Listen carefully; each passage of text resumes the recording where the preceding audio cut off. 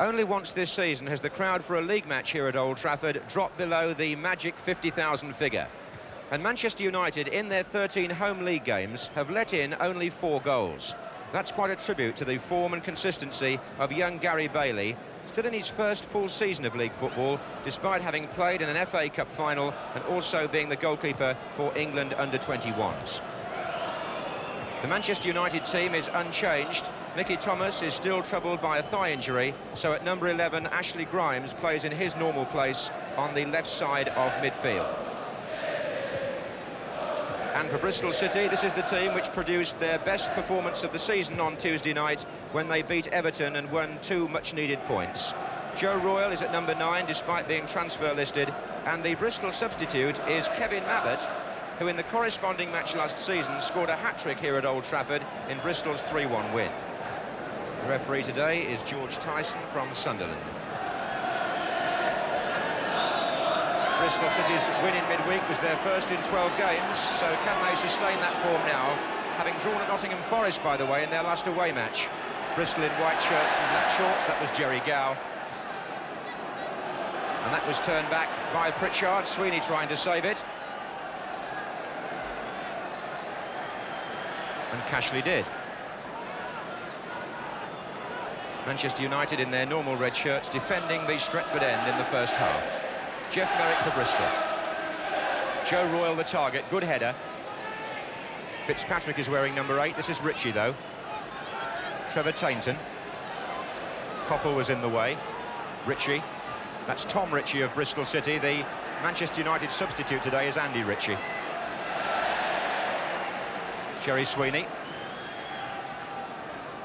Pritchard.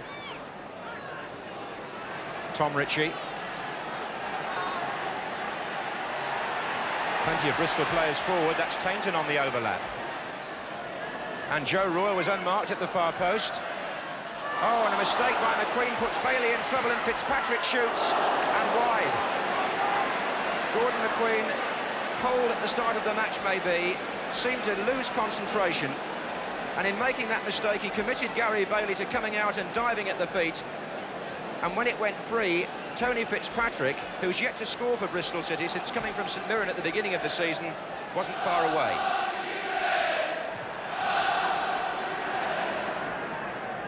Well, Bristol appear to have made the more positive start here against the side lying second in the First Division. David Rogers got their winner in midweek against Everton. Here's Houston. Tainton. Joe Jordan. Wide to Koppel.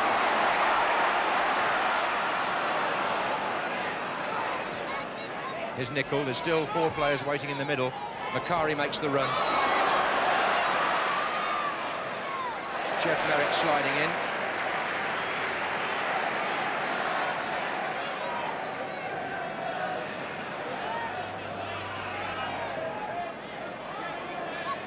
Macari, and a corner.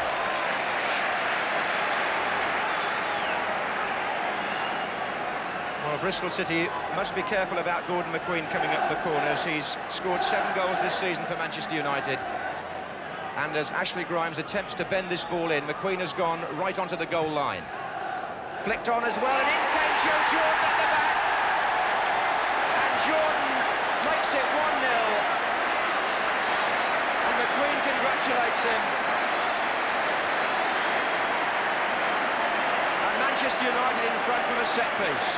Ashley Grimes hit the corner in, fiercely to the near post, flicked on, and Jordan coming in at the back scored his own 7th goal of the season.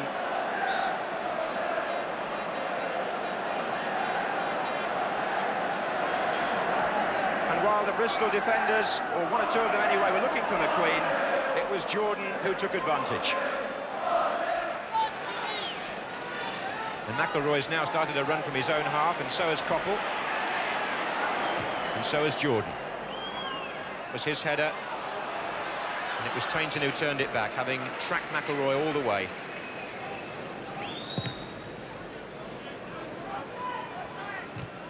That was Buchan, this is Jordan. And it's Buchan again. Beaten by Gow for the moment. Here's McQueen. Going on one of his runs. This is Wilkins. Nice back heel to Grimes. Manchester United have 7 players in attack here. 4 are waiting in the penalty area. Wilkins. McIlroy's flick. Macari. Macari on again. Offside, I think. Wilkins shot, and I think he was offside anyway. But it was a fine move. Wilkins figured early on. Lou Macari then set Wilkins up again, but as Wilkins shot, I'm sure he was offside anyway, and Jordan putting the ball in the net didn't matter.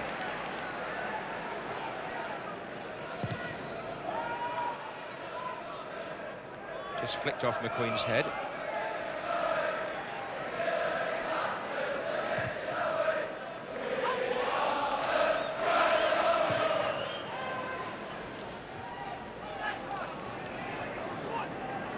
Royal.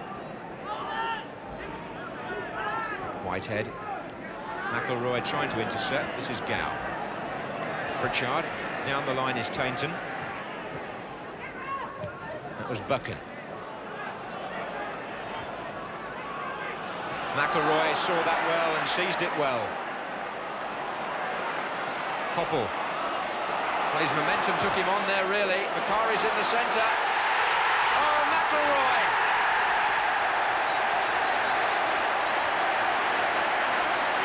2-0.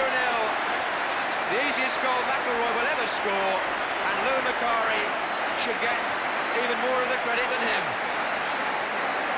Koppel made it possible in the first place. He went past one man, and his momentum carried him past the second. The cross went in, Macari's header beat the goalkeeper, hit the post, and McIlroy just prodded the ball over the line.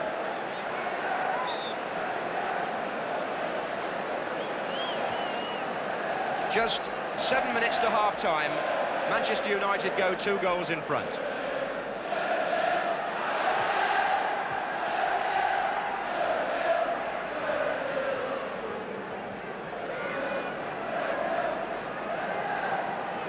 And Bristol City, who began the match in quite confident mood, with Tom Ritchie on the near post, found room nicely. Pritchard, oh, that's wasted.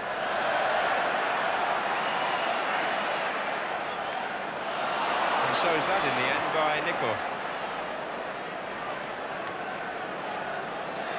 Manchester United's biggest victories so far this season, by the way, here have been 5-0 over Norwich and 4-0 over Stoke, and they lead Bristol by 2 in the first half.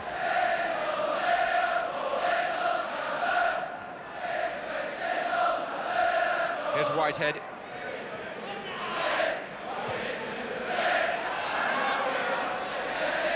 Well, I should think the Manchester United manager, Dave Sexton, will be very satisfied to see his side putting away what may appear to be simple chances, but it goes to show that when the ball is in the air, defenders have just got to stick to their marking jobs, and they've failed to do that here, the Bristol players in defence, and they've been punished twice.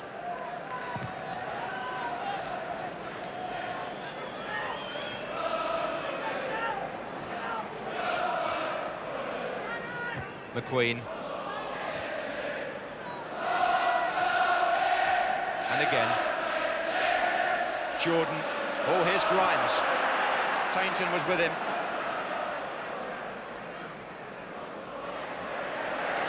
And Grimes again looking for Houston.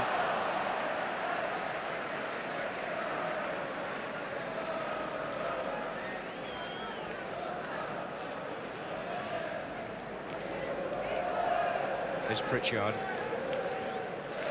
Gow.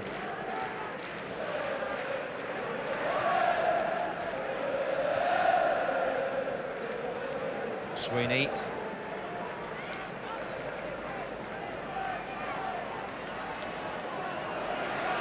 Well, it was McQueen that left Sweeney on the floor.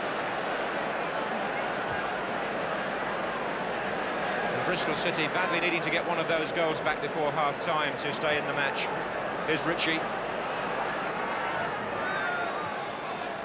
Rogers. Royal. Finally away by Jordan. Here's Koppel. This could work for United. Koppel Bristol's got McCarry and McElroy, the same two players in the middle as before, and fouled by Whitehead.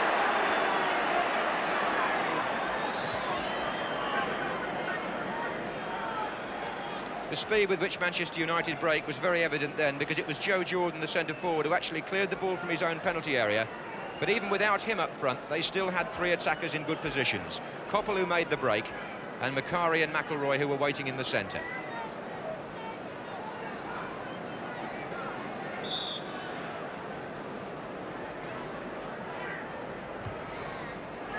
Jordan coming in. What a tangle. Oh, it's Merrick, an own goal! Jeff Merrick put the ball in his own net. What a tragedy for Bristol City. Jordan's physical presence caused the problem. He came in with his marker. The ball span loose, and poor Jeff Merrick, unaccountably I suppose, turned the ball over his own goal line. Referee having a word with Jerry Gow, and also waving Joe Royle away. And poor Bristol City are now in a desperate position. They're 3 goals behind. We still haven't reached half-time, and nothing has gone right for them. The own goal compounding a first half riddled with defensive errors. Here's Tainton. Pritchard. Royle. And now Koppel, whose 2 bursts have actually caused the last 2 goals. McCarry.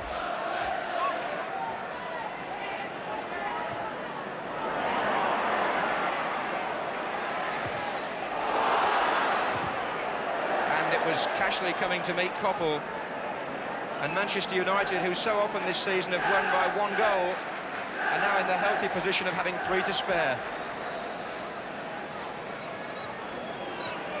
McCarry, Nicol,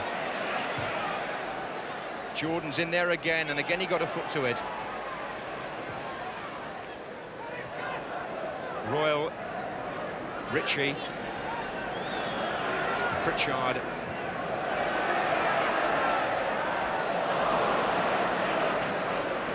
Royle again.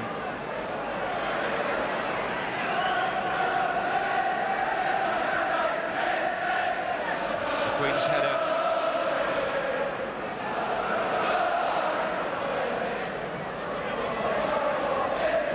Tainton. Gow. Ritchie. And McElroy got back.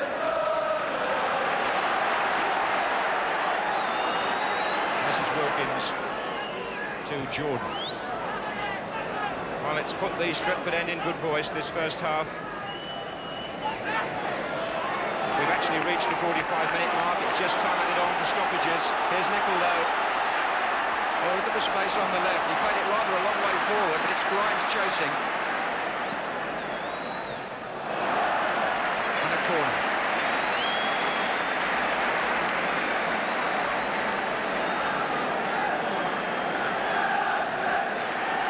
The defence has looked so unsettled, so disturbed, that this corner is perhaps the last thing they want to face at the moment. McQueen on the line again.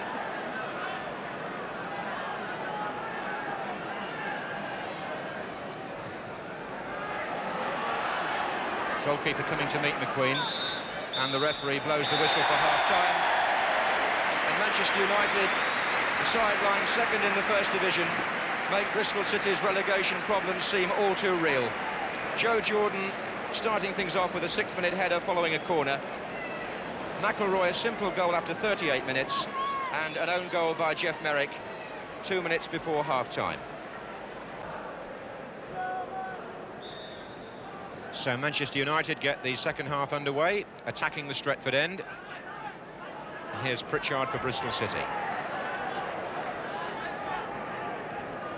This is Fitzpatrick. Strangely, Bristol created the first opening of the match when McQueen blundered and Fitzpatrick shot just wide, but since then things have gone against them, particularly against Jeff Merrick.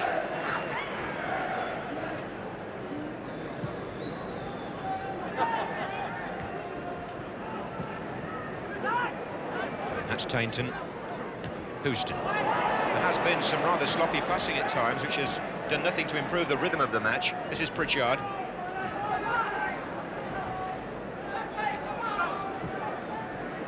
Sweeney. Going for the return, and Buchan in the way.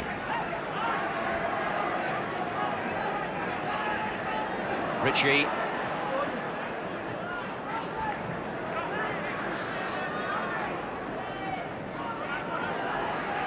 This is Sweeney. The other fullback, Whitehead, has joined the attack in the centre.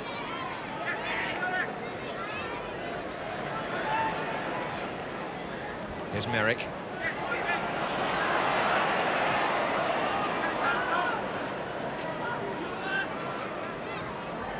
Doesn't seem to be running terribly true at times on this surface. It's wobbled several times as the player was about to make contact.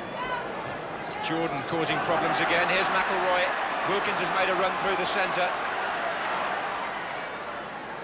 Grimes. Macari near post. Jordan! They're appealing for offside, but the goal has been given. And Joe Jordan gets his second.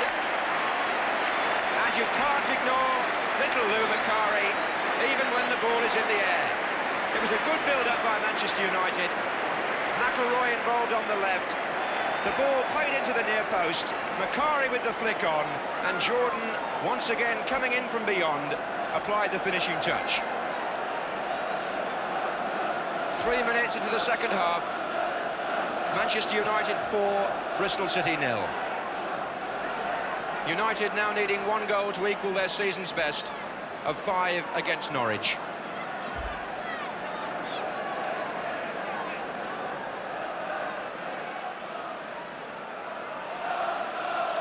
And Old Trafford, understandably, in good voice. Well, it's a bit of a cavalry charge, this, by the big centre-half. Grimes. Over on the far side, there's room for Manchester to develop with McElroy.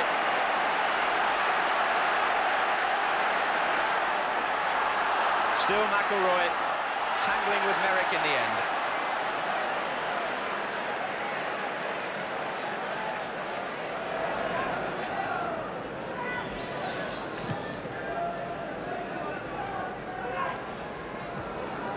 Foul by McQueen on Royal.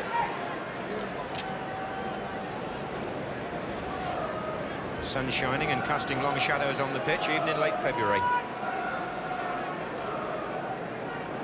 Not a very bright day for the team struggling against relegation. Merrick takes the kick for them. Here's Gow, though. Oh, he nearly got something back for Bristol there, did Jerry Gow. That was really well struck as Royal competed in the air and the ball bounced back and free. Gow's volley was just too high. Other than that, it's been a fairly quiet afternoon for Gary Bailey.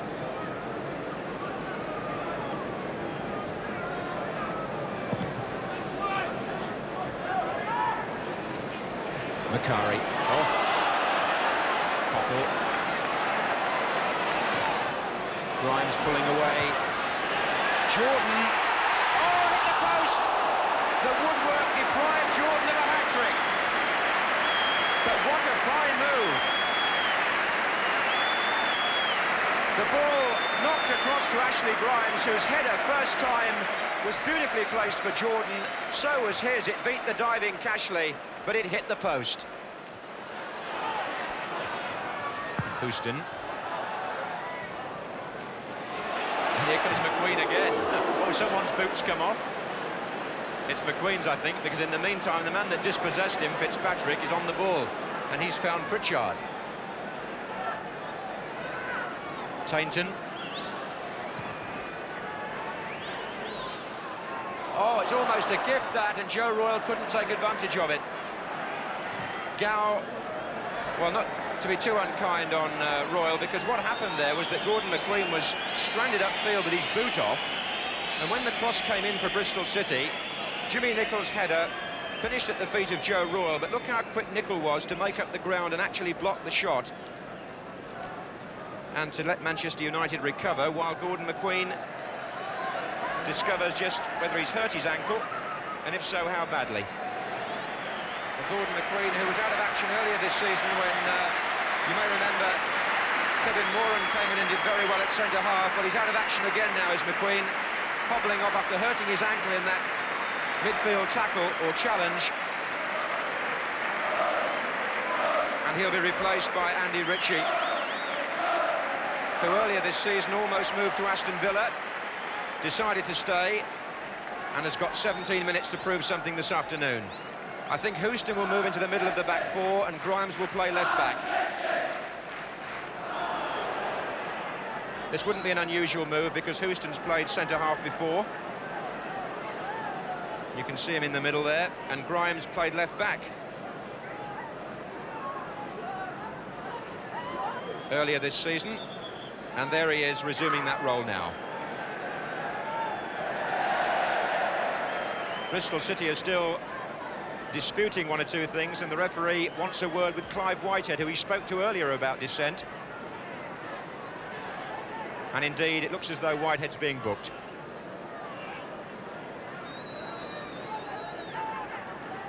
So now we have Macari dropping, I should think, more into the midfield, and Ritchie and Jordan, the new strike force.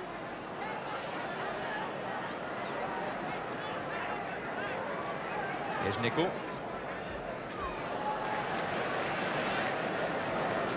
Just to get the Ritchies absolutely clear for you, that's Andy Ritchie of Manchester United, and the Bristol City number 10 is Tom Ritchie.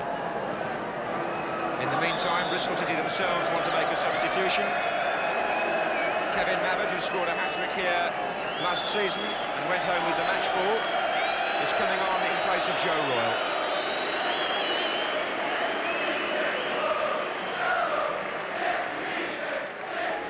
They're chanting reject at Joe Royle because he used to play for Manchester City, but in the meantime Mabbott is the Bristol number 12. There's Jerry Gow.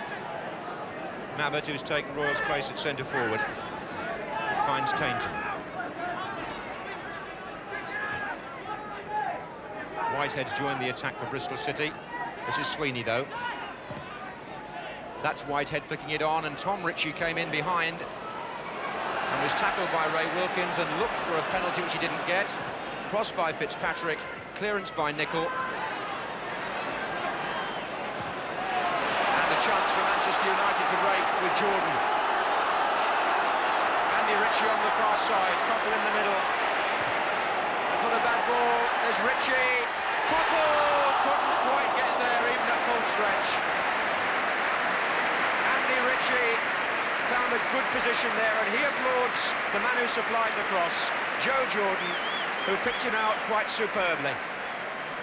It was a lovely ball from Jordan because it really tempted the defender, yet it was too far away for him to intercept, and it gave Ritchie the chance to get his effort in, and Koppel couldn't quite apply the finishing touch. Koppel seen plenty of the ball today and used it well. Wilkins making a run now through the inside right position. Got it, and was held back by Rodgers. Free kick. Mistake by the big centre-half, and he could only atone for it by pulling Wilkins' shirt. Jordan's there, not quite, and Ritchie couldn't make it either. Well, Jordan must be wondering whether he's ever going to get the hat-trick. He's hit the post once, he won the ball in the air again there, and still it wouldn't go in.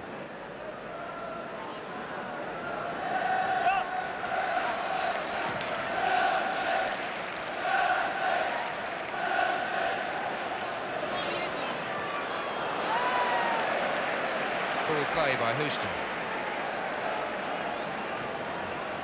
And time for a more humorous side of the game.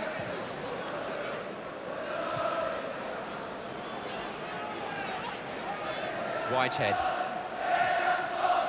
Pritchard.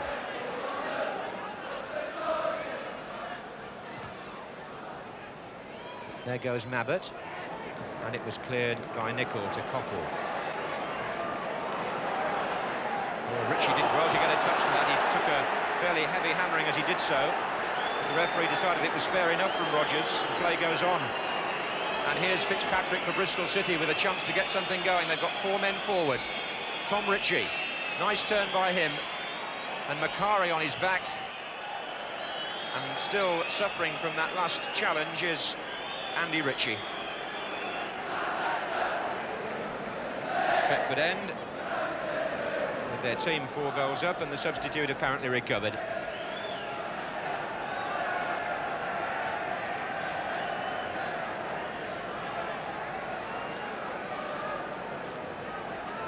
There's Tom Ritchie. That's aimed at Mabbott, and he's got there too. Pritchard shot, good save by Bailey.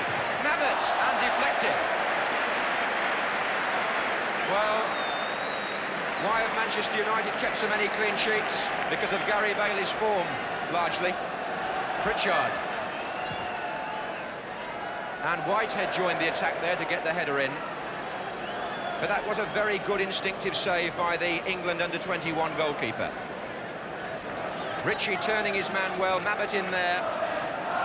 And when the shot came, Bailey was just in the right place, having come off his line to narrow the angle and beat it out. The follow-up shot deflected by a defender.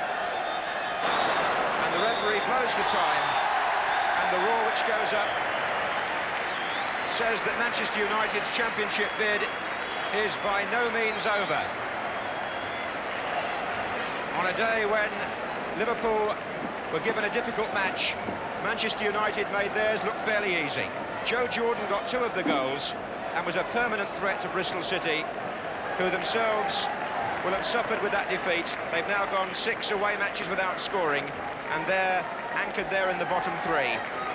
But Manchester United, who had their critics this season, just go on winning their games when they can, and this one they won pretty convincingly by 4 goals to 0.